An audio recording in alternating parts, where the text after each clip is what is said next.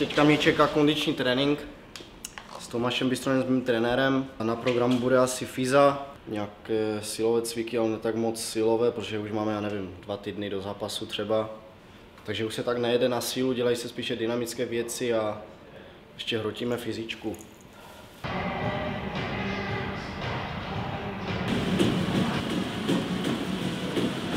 Já se teda starám o to, aby Vašek byl fyzicky připravený na ten zápas.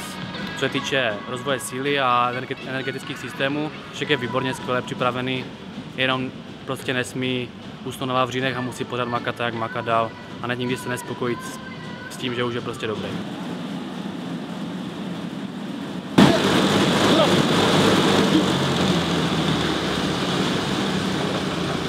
Sonic X. To, že nevím ještě soupeře, nic neznamená, protože jsem zvyklý z amatérského ringu, že se dozvím třeba soupeře až v den zápasu. Palec vždycky nahoru. Až v zápase se na něho podíváme třeba po prvním kole nebo prvních 30 sekund. A všechno to vidím, prostě toho soupeře, jestli má dole ruce nebo dělá něco špatně. Vždycky ho odsuzuju, jestli to je nějaký extrém, že si prostě fakt musím dávat pozor, anebo jestli to je průměr. Většina soupeřů je prostě průměr, na světě je fakt málo zápasníků, kteří jsou komplexní, že umí dobře zaboxovat, že umí dobře zakopat. Takových kvalitních zápasníků je fakt málo.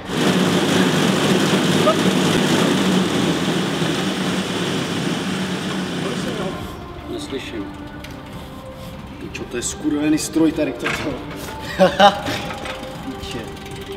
On mě to nechal prostě posunout, vidíš, to je trenér. Jsem zvyklý na to zápasit v den více zápasů. Už mám takovou zkušenost, ale nemám zkušenost s těmi malými rukavicemi zápasit prostě za jednu noc. V těch malých rukavicích to je fakt se jede na kaučko prostě. Myslím si, že to tam bude padat, no, že to neskončí všechno na body. Určitě to bude hodně nebezpečné. Myslím si, že tam bude do zranění a že to bude o hlavě prostě. Zápasníkům to určitě v zápase bude chybět, že nejsou čerství do toho 2. nebo 3. zápasu. Bude to o tom, kdo to chce víc a určitě já mám největší hlad potom.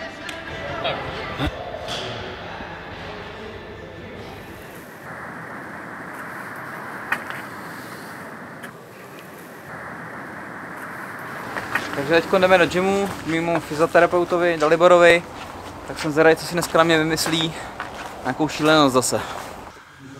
Když jsem sem přišel, tak jsem si myslel, že jsem úplně v pohodě a po první hodině s Daliborem jsem zjistil, že jsem úplně v háji, že na to, že jsem profesionální sportovec, tak moje tělo je v devastátním stavu, nebo v dezolátním stavu, tak sám masakr, no.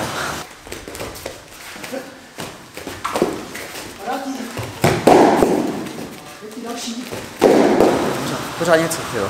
Je tohle. Tak za mě to je neskutečná šance se ukázat tady před vlastně domácím publikem, nebo respektive československým publikem. Taková akce tady ještě v životě nebyla a jsem za to rád samozřejmě. Je to něco pro nás postojáře, je to super. Ještě se mě. Soupeři jsou hodně, bych řekl, k sobě výkonnostně. Takže to vůbec nebude jednoduchá pyramida a z české strany jsem to samozřejmě já, největší nebezpečí, co může tady nastat.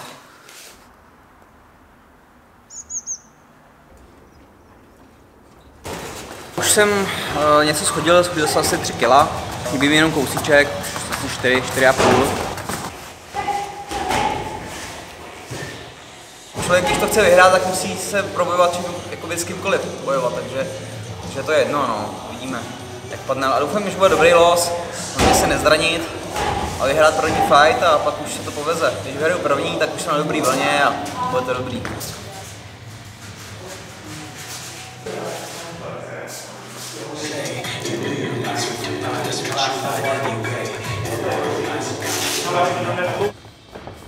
Vicky, co mám vzkázat?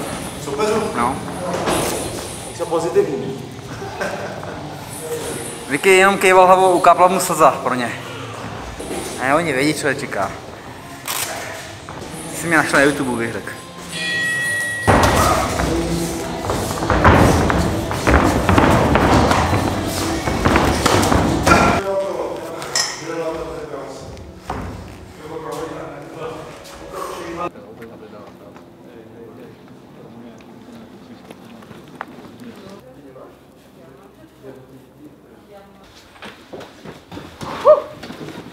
Kondička je.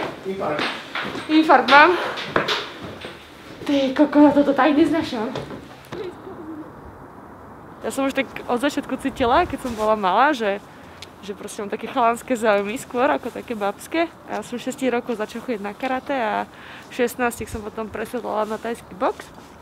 A nejako ma to strašne chytilo a tréningy ma bavia, naplňajú a neviem prečo, čo ma motivujú, proste chcem byť najlepšia. A to ma takže nedopredu. Ja som došla na svoj prvý tréning tajského boxu, tak vlastne Tomáš mal na starosti náboristov, takže on ma kvázi vychoval, naučil ma tie základy a potom... Ma zbalila? On zbalil mňa, ale dobre.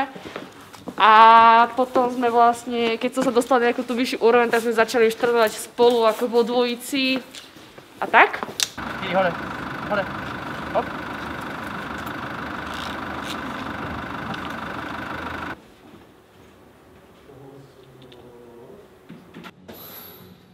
Dneska na tréninku ráno sme mali 9 stupňov, teraz je to 15, takže je to o dosť teplejšie, ale nie je to úplne až taký ideál. Idem zápasiť preto, že ma to naplňa, nestačia mi len tréningy, potrebujem to proste robiť aj profesionálne.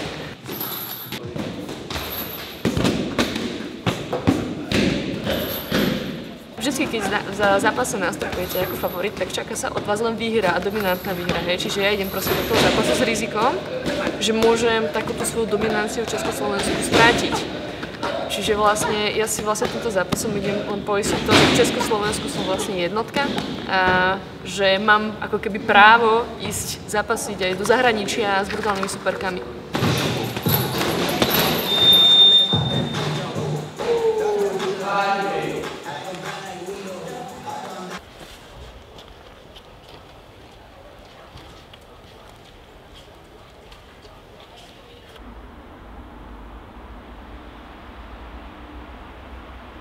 Teď se nacházíme v Kuntičkách, v ostravském getu a jdeme trénovat s trenérem. To, co dělám vlastně, v čem zápasím, tak to jdeme trénovat. Ráno jsme měli kondiční trénink, teď máme takovej úderový trénink.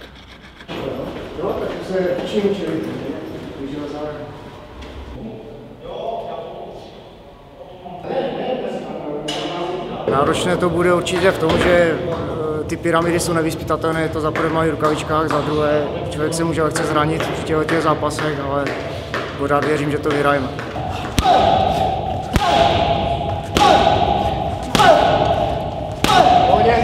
Tady tohle je vlastně sen od Vaška. Chce být nejlepší takhle. Možné úplně všechno, že? Takže samozřejmě, že chci, aby vyhrál. Spíše v tom je tlak, že jsem favorit a že to, ne že musím vyhrát, ale lidi očekávají, že to vyhraju, i když jdu o dvě váhovky výš, takže to je spíše.